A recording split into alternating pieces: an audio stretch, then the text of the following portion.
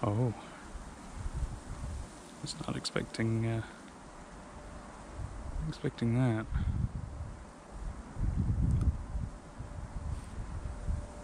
Just wanted to come out of this clearing, but that's quite interesting. I think you can see a little bit of it over here as well. Hang on, I'll show you.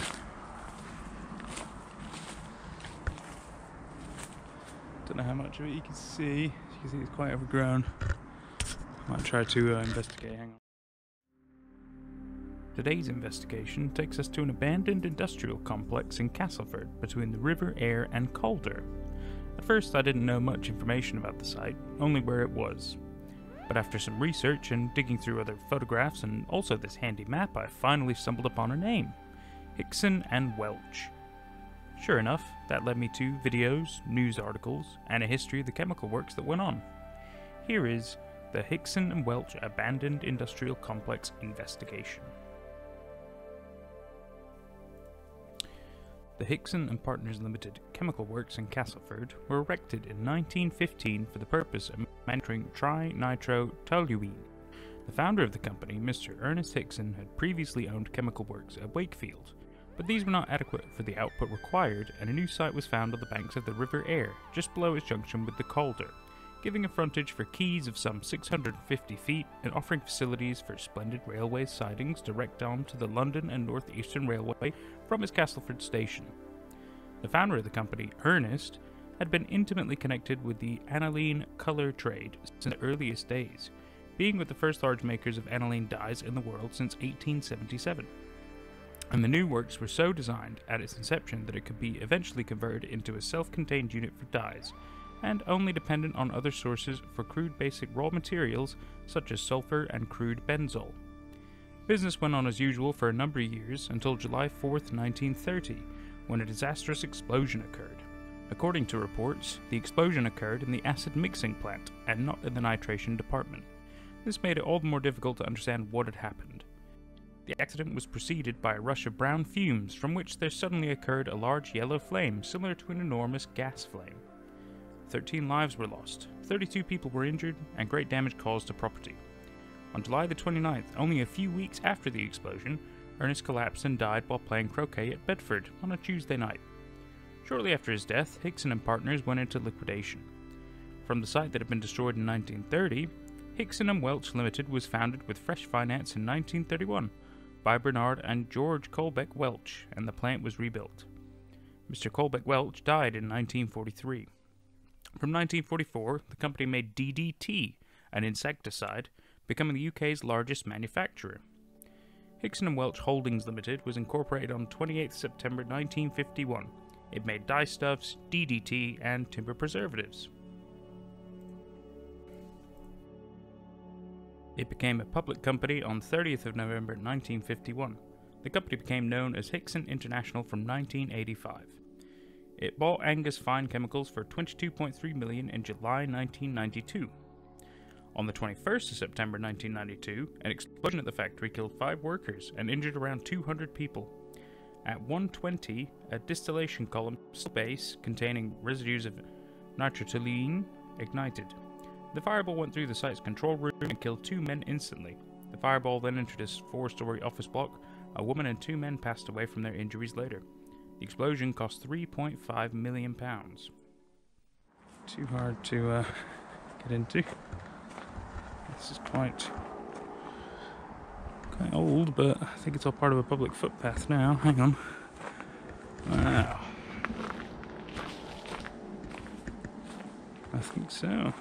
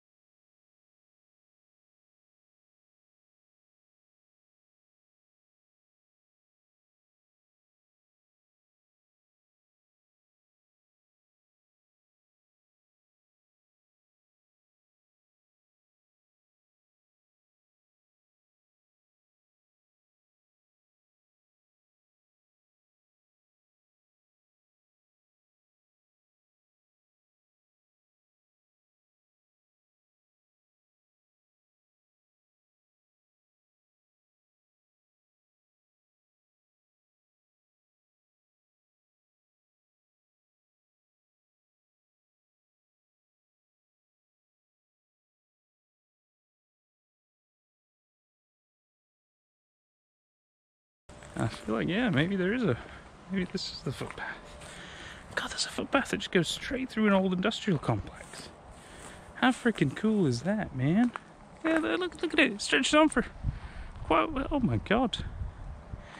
Yeah, some people probably take this walk every day to get to like school or work, and it's just like nothing to them.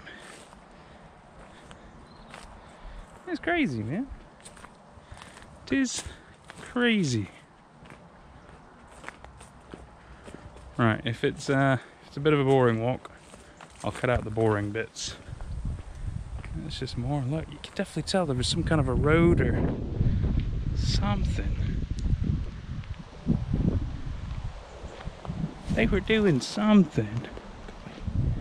All kinds of stuff in place.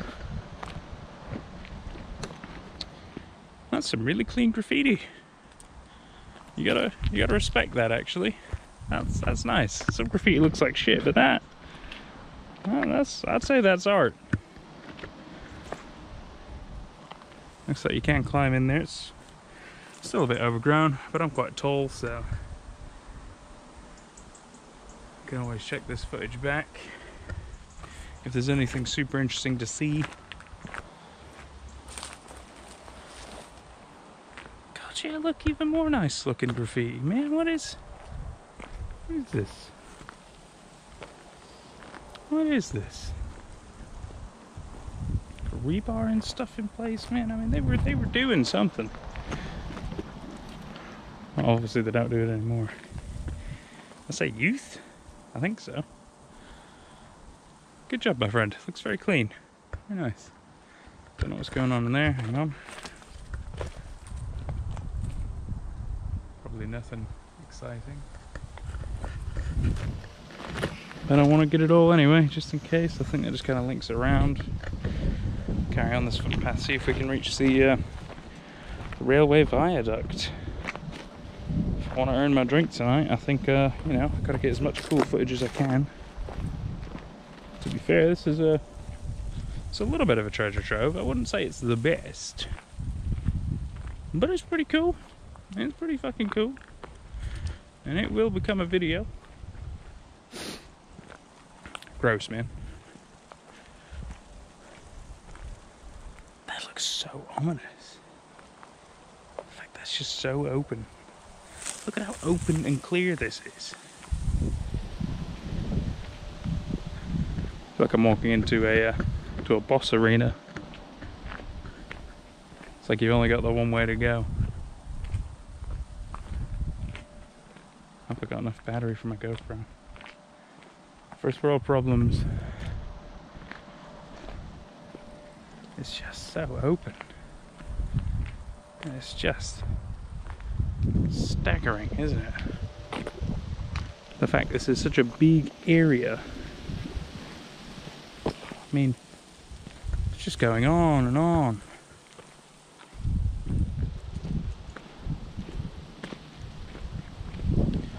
Just when you think you found the end of it. I heart Cass. Hey. Me too, buddy. Me too.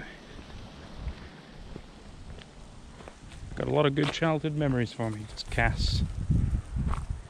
That's Castleford for those who are not aware.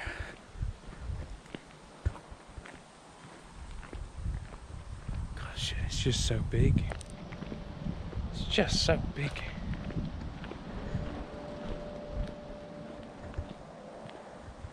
This looks like a regular place for kids to hang out, but that's some clean cut circles, isn't it?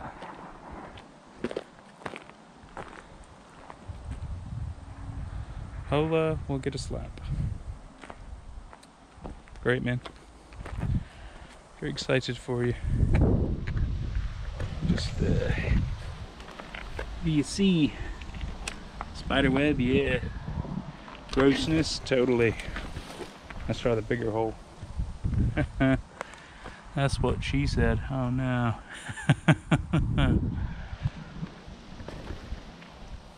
Right. Gotta stop getting sidetracked. We're trying to find this railway viaduct.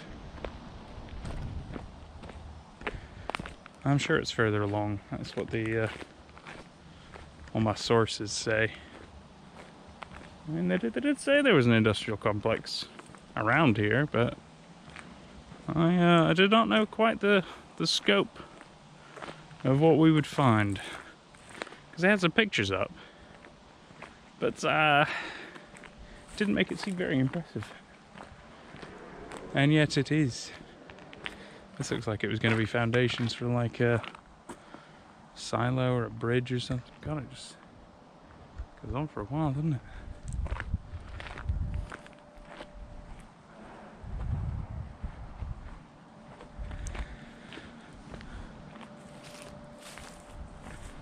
Some real Marble Hornet Slender Man fucking tower thing there. Wrong color, but you get the hint. I could die here. I really hope not. Just playing around, you know. Just trying to have a good time.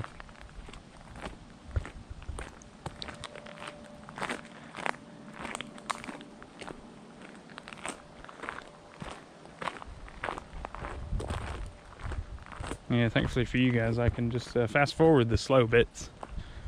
But not in real life. Real life, I gotta walk. Thankfully, I've got some comfortable shoes.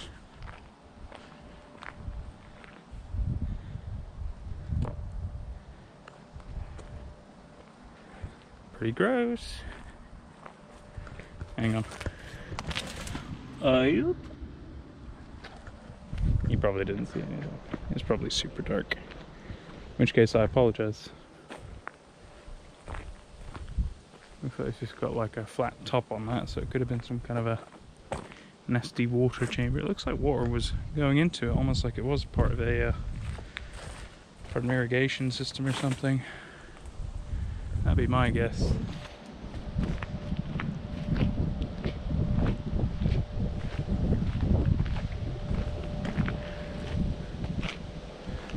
Right. Let's crack on.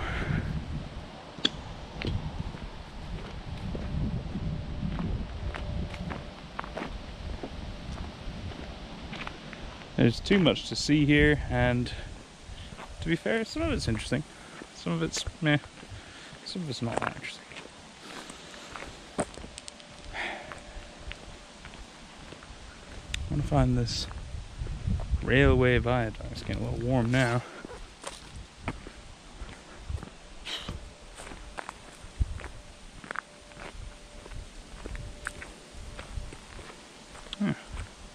Opening in that fence. But I think it just takes you back to the canal anyway. I think so. I think it's just a shortcut to the canal. People who don't want to walk all that way. It's fair. I get it. God, this is big. So I think at the end of this, there should be a lock. I can cross the lock to reach more public footpath. Hopefully from there I can see the old bridge. The old railway viaduct, they call it. It's a bridge, technically, I think. In August 2000, Hickson International plc was bought by Arch Chemicals. At the time, Hickson employed over 1,300 people, had assets of $73 million and a revenue of $208 million. It became known as C6 Solutions and closed in July 2005, as demand had clearly dwindled over the years. The gas-fired power station still remains. Over the years it was taken down, parts at a time, with some videos and news articles still available for the public to see. Walking through what remains of the industrial complex was incredible, and really helped give some sense of the scale of the operation and some of the effort that went into. And although not much is left, you can still find some gems of the past. It turns out, not only have I got back to the bridge as promised, this building here is a substation. I saw a sign on the side of it as to whether it's still in use or not. Now, it seems really overgrown, so I really doubt it. But clearly they were going to have some electrical infrastructure, they were going to have everything. Anyway, let's check out the spooky, scary bridge. This one looks, yeah, definitely like it was going to have industrial vehicles, but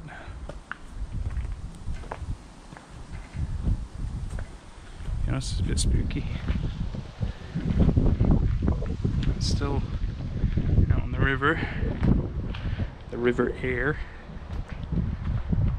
Yeah, it's certainly crumbling and in disrepair, but it's still very sturdy. You can tell it's just been left they don't do anything about it. Looks like the bridge only goes so far, which is to be expected. You can kind of see over it though.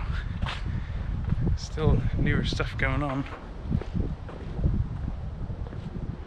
I didn't like that sound. Yeah. How about that? It's been a pretty good little urban exploration day, right? Time to get some lunch.